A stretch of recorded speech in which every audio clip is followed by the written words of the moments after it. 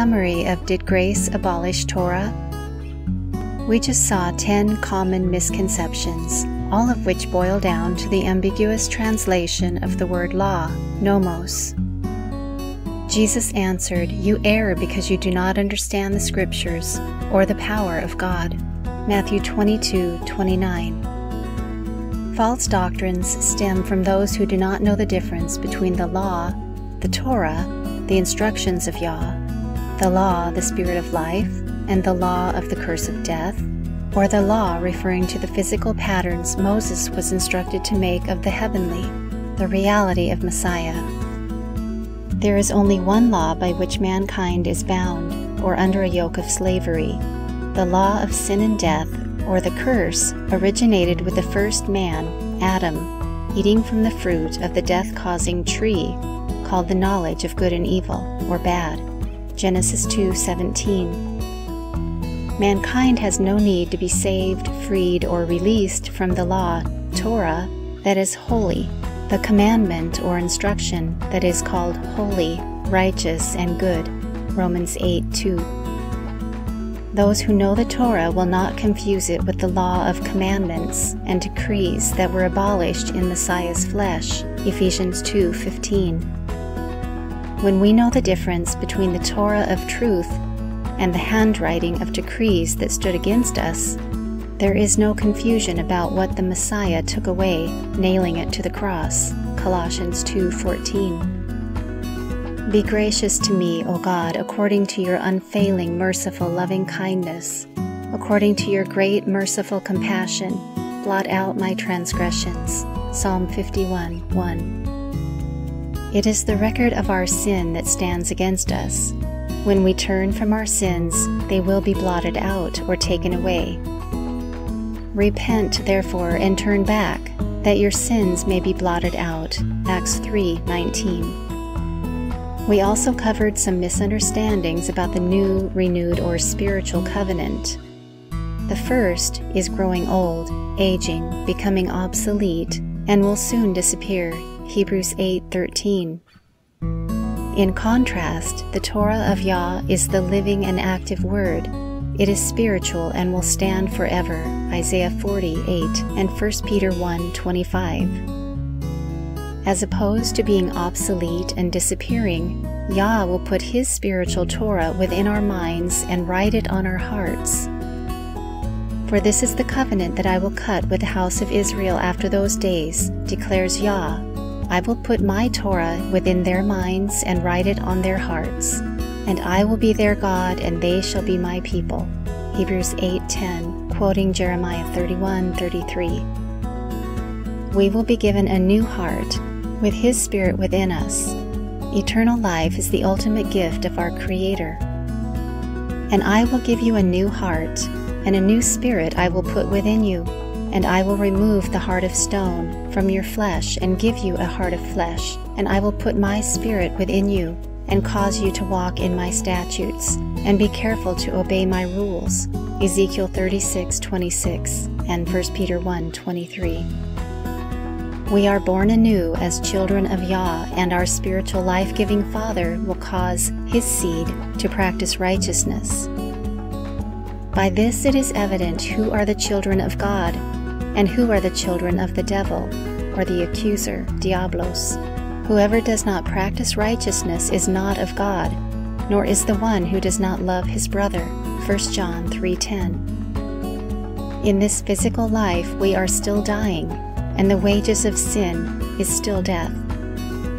Our hope is in the same good news that was foretold from the first promise of the seed, the Messiah, who would crush the head of death and bless all nations with renewed life.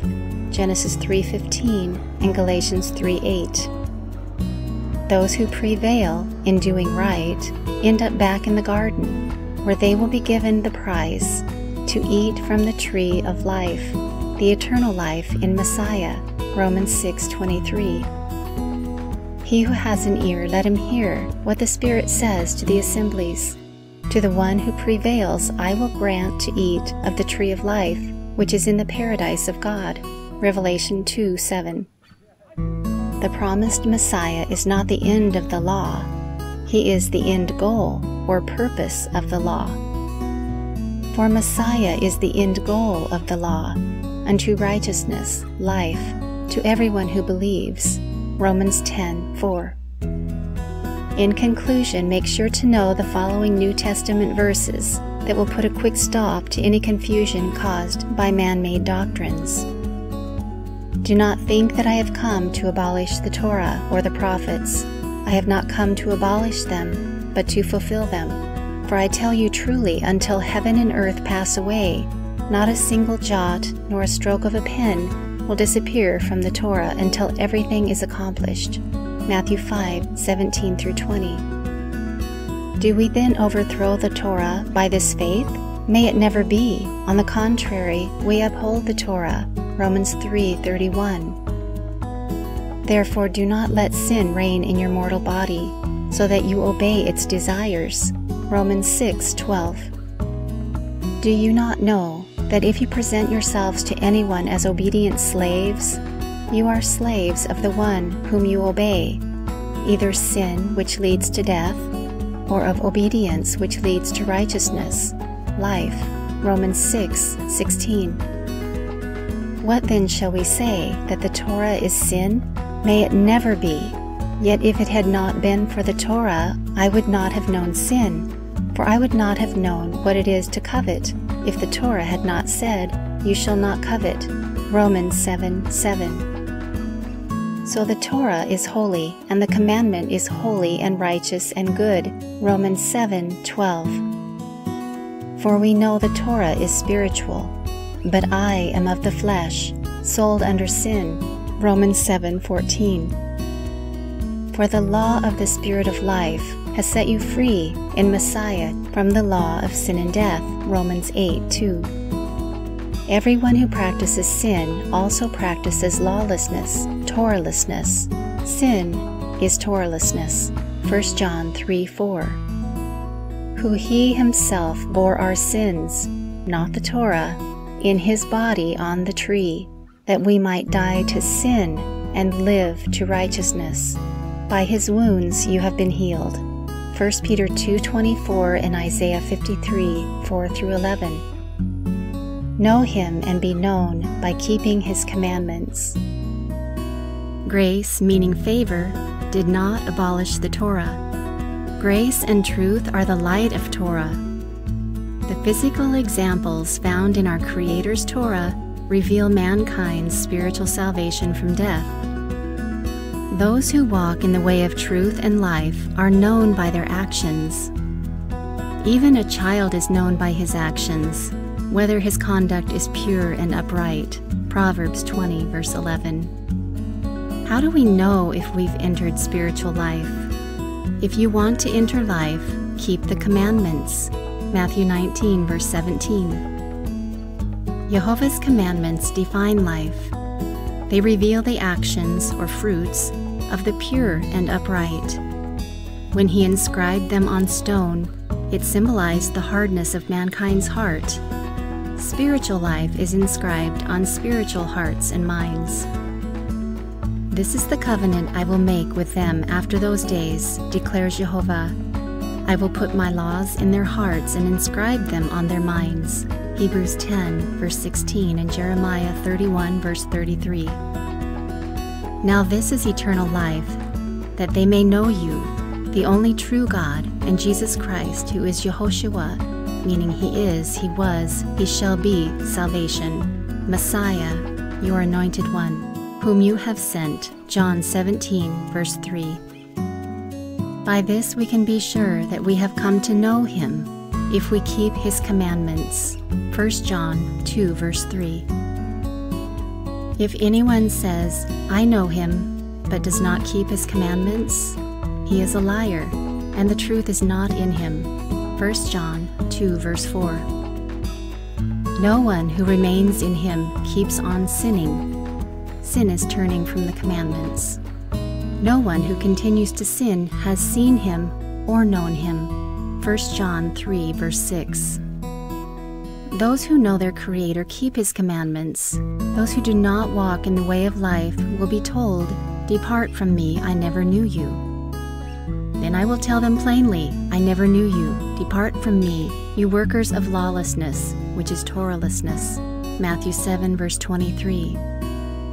If you love me, you will keep my commandments. John 14, verse 15, verse 21, and verse 23. If you keep my commandments, you will remain in my love, just as I have kept my Father's commandments and remain in his love. John 15, verse 10 and verse 20. What is love? And this is love, that we walk according to his commandments. This is the very commandment you have heard from the beginning, that you must walk in love. 2 John 1, verse 6. But if anyone keeps his word, the love of God has been truly perfected in him. By this we know that we are in him. 1 John 2, verse 5, 6, and 7. And we will receive from him whatever we ask, because we keep his commandments and do what is pleasing in his sight. 1 John 3, verse 22. Whoever keeps his commandments remains in God, and God in him. And by this we know that he remains in us, by the Spirit he has given us. 1 John 3, verse 24. By this we know that we love the children of God, when we love God and keep his commandments. 1 John 5, verse 2.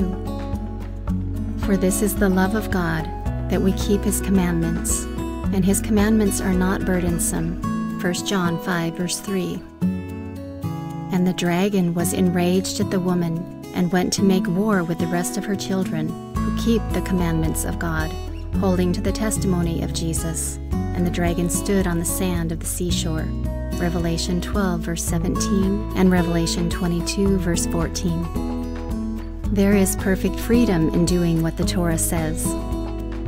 But whoever looks into the perfect law of liberty, the Torah, and continues to do so, not being a forgetful hearer but doing what it says, this man shall be blessed in all he does. James 1, verse 25. The essence of the Torah is to love one another. In everything, then, do to others as you would have them do to you, for this is the essence of the Torah and the prophets. Matthew 7, verse 12. If you really keep the royal law, as stated in Scripture, love your neighbor as yourself, you are doing well. James 2, verse 8 and verse 12. Whoever then annuls one of the least of these commandments, and teaches others to do the same, shall be called least in the kingdom of heaven. But whoever keeps and teaches them, he shall be called great in the kingdom. Matthew 5, verse 19.